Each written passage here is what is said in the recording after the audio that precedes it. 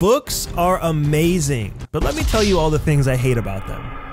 Stickers that are printed on the cover. What is that? Who does that benefit? Books that are so chunky you can't not break the spine when you read them. Mass market paperbacks, just that they exist. And also, I guess they don't fit in your pocket. Books that come with a sticker on the cover that you can peel off, but that leave the stickiest residue known to man on the cover for all of eternity. Box sets that you literally cannot remove a book from. And if you do manage to remove a book from it, you can literally never put it back.